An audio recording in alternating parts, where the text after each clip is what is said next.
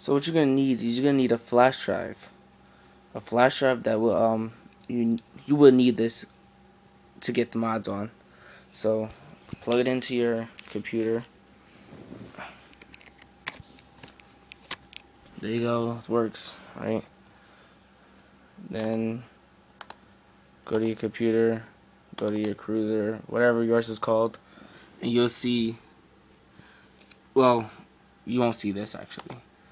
Whatever's in your cruiser or whatever's on your flash drive, you must delete it, have it empty.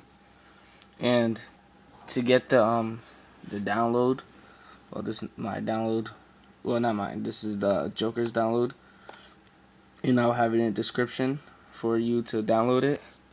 And all you have to really do is just download the configuration file, put it on your desktop, drag it into your USB, and there you're done. Simple as that. You take it out, and we'll go to the PS3.